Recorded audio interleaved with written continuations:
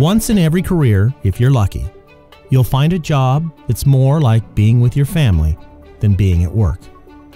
The people are more than just co-workers, and the work is more than just a job.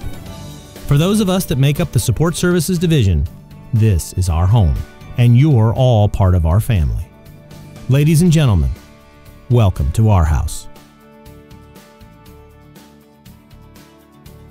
The City of Pleasanton is home to more than 350 vehicles and pieces of equipment, and all of those are serviced by the Support Services Automotive Division.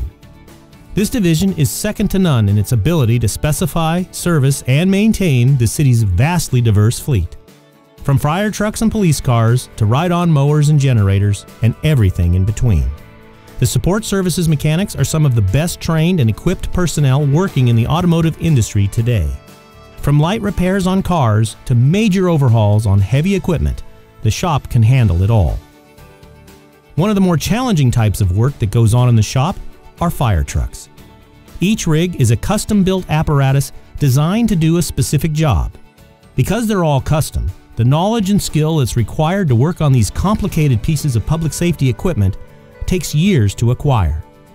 This highly skilled job is carried out by a group of technicians that far exceed the industry standard. There can be no second best when it comes to someone's life depending on a piece of equipment. One of the less visible but most important tasks that the shop handles are the complex rules and regulations for exhaust gas emissions. The California Air Resources Board, the Bay Area Air Quality Management District, and the Bureau of Automotive Repair all have jurisdiction over the emissions of the fleet.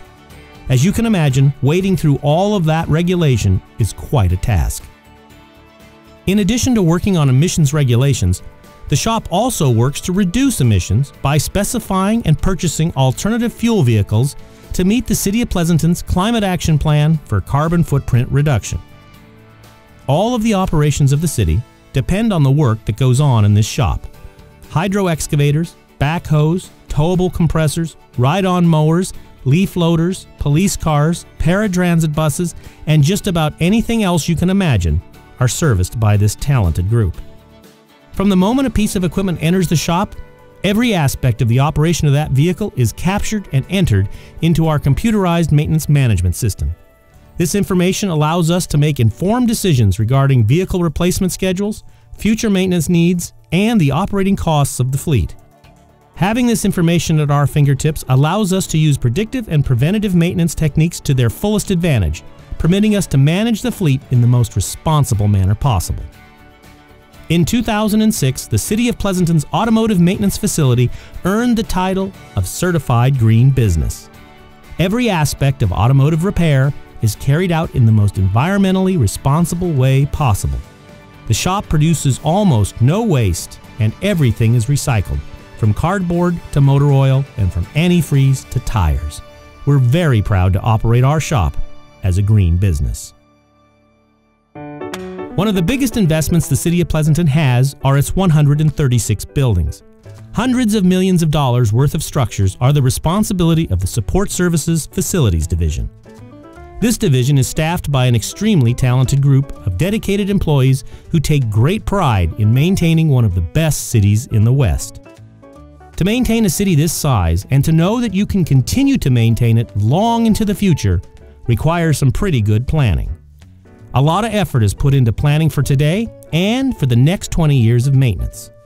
Every item in all of the 136 buildings is recorded, given a useful life expectancy, and a planned replacement date. Having all of these assets accounted for the next 20 years and beyond will make sure that those that follow us will be able to ensure the city stays one of the best places to live in the country. A building is more than a roof and some walls. The Support Services Division has the responsibility from the foundation up. That includes floor coverings, windows, doors, wall coverings, wall finishes, lighting, HVAC, reflected ceilings, signage, sewer and water lines, interior finishes, restrooms, energy conservation projects, and so much more. Not only do we maintain the structures, but we continually improve them by remodeling the spaces to meet the changing needs of our customers and to keep the look and the feel of the facilities up to date. The room you're meeting in is a good example of just that. The Remillard Conference Room was a record storage facility until 2012. Along with maintaining the buildings, we're also called upon to help with the design phase of all new construction. Our input on what goes into a building and how it will be maintained is invaluable to the life of the structure. Being a part of the design from the beginning ensures the Support Services Division will be able to maintain the structure and have intimate knowledge of how it went together for future repairs.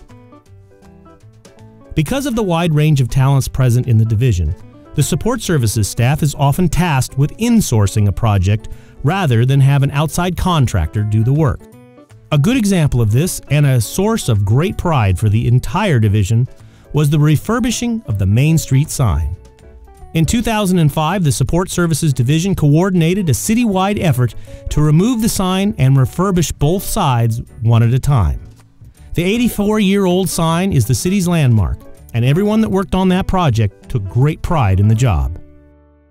One of the biggest projects we worked on, and a source of great pride, was the donation of a Wolf Range to the New York City's Fire Station 1010 at Ground Zero. The fire station was partially destroyed on September 11, 2001 with the collapse of the World Trade Center directly across the street. Support Services was honored to be allowed to be part of the Ground Zero Fire Station reconstruction project in 2003 with a donation of a custom-built fire-themed stove for their new kitchen. Working on a project that was part of a worldwide event was about as humbling and exhilarating experience as one could ever imagine. So as you can see, the Support Services Division has a strong commitment to the community and to all those that call this place home.